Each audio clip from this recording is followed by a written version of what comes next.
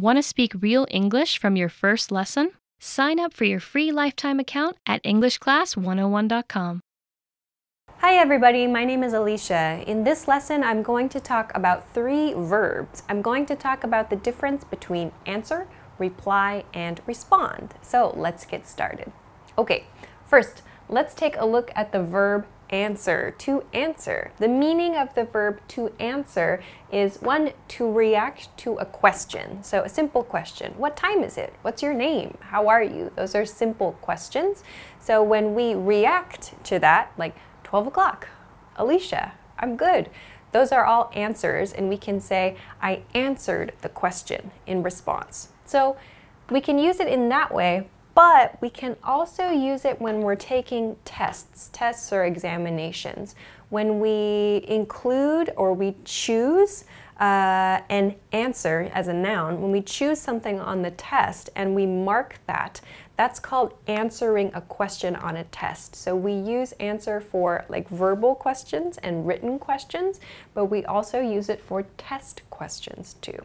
So this is good to keep in mind. When you're answering something, you're answering some question, or there's some question, some inquiry that you're reacting to. So there's something that's like a question being posed. That's a good thing to keep in mind for this verb.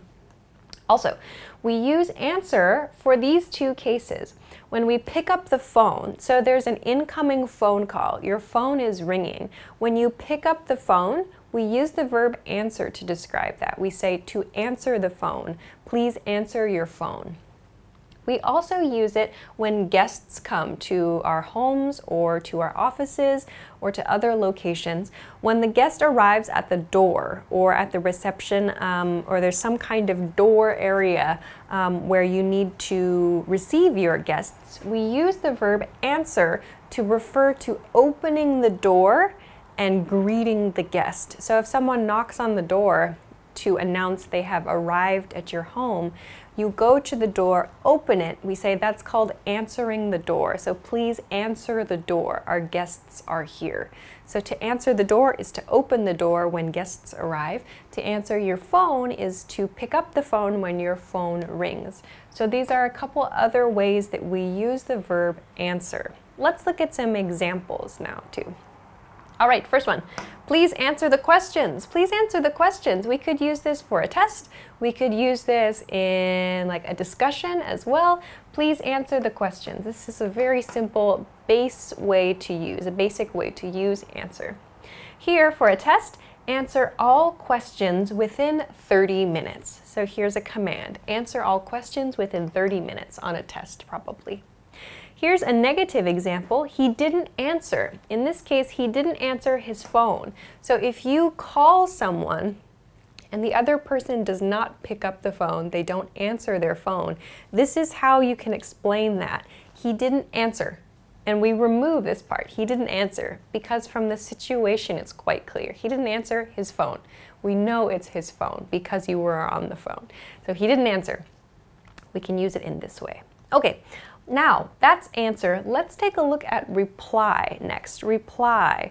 Reply is used to mean to react to a statement or a question. So someone says something, someone poses a question, asks a question. To react to that, we can use the verb reply, or rather, we can use reply to refer to our reaction to that thing. So we'll see in just a moment. Reply is not as formal as respond. Actually, from these verbs, when I'm emailing, I tend to use reply in my emails a lot more. Thank you very much for your reply, for example. So that's used as a noun, but you can use it as a verb. So like, please reply at your earliest convenience, for example. You could use that too in emails. That's what I tend to use. Anyway, some examples of using reply here. First, she replies to emails really quickly. So meaning she reacts to people's emails really quickly, and she therefore returns the statement. She gives something back. She replies. Another example, he never replied to my message. This is past tense, so I sent a message to someone. I did not receive a reaction, so I can say he never replied to my message. Here's another one. We also use this in writing, like in novels and books, to describe someone's reaction. A question, what time is it? 12 o'clock, he replied. So you'll see this in books. Lots of storytelling uses reply as well. Reply and response, or respond as a verb in more formal situations. But reply is kind of like a basic, sort of neutral level reaction to something. So I tend to use reply as a noun and as a verb a lot in my email writing. Okay, let's move along to respond then. So respond also, like reply, it means to react to a statement or a question. So these two have that same meaning. However, respond sounds a bit more formal than reply. So if you use respond in like a text message to your friend, like please respond to my message or please respond by tomorrow, it might sound too formal. Reply is probably better when you're texting your friends, like please reply to the invitation by tomorrow. Sounds much more natural. Respond would be good at work when you're using like work email for something, or when you're on the phone as well. So using this is much better for like business situations.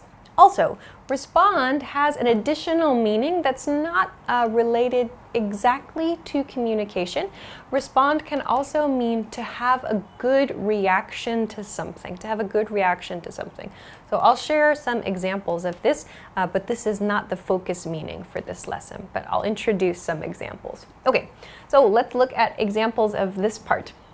First, I need to respond to that email. I need to respond to that email. Maybe you're telling your boss, I need to respond to that email from the client. It sounds a little more formal. It sounds a little more important. Another one, a question. Have you responded to those inquiries yet? Have you responded to those inquiries yet? So you receive like client inquiries or customer inquiries. An inquiry is a question. So have you responded to those inquiries yet? Another one, a negative. They're not going to respond. They're not going to respond. So this is, you're making a guess, a good, probably a strong guess. The other party, or maybe the client, the customer, is not going to respond. They're not going to react to something. Okay, so as I mentioned, respond does have this other meaning of reacting favorably, reacting well to something. So we use them for like public reactions to things. We can use them a lot for medicine, like treatments and so on. So here's one. She responded well to treatment. She responded well to treatment. This doesn't mean she said something or she wrote something. It means she received some treatment. She's sick, so she received some treatment, some medicine of some kind, and her body was happy about the treatment. There was a good response. Her body responded well. So there was a good reaction in her body. That's what this means. Here, second example sentence, I think the public will respond well to this policy. So this is a prediction. The speaker is making a guess. So they have this new policy. The speaker thinks the public, the general people out there in that society, will respond well. In other words, they will have a good reaction to this new policy. So this use of response is a little different from kind of reacting to a statement or reacting to a question.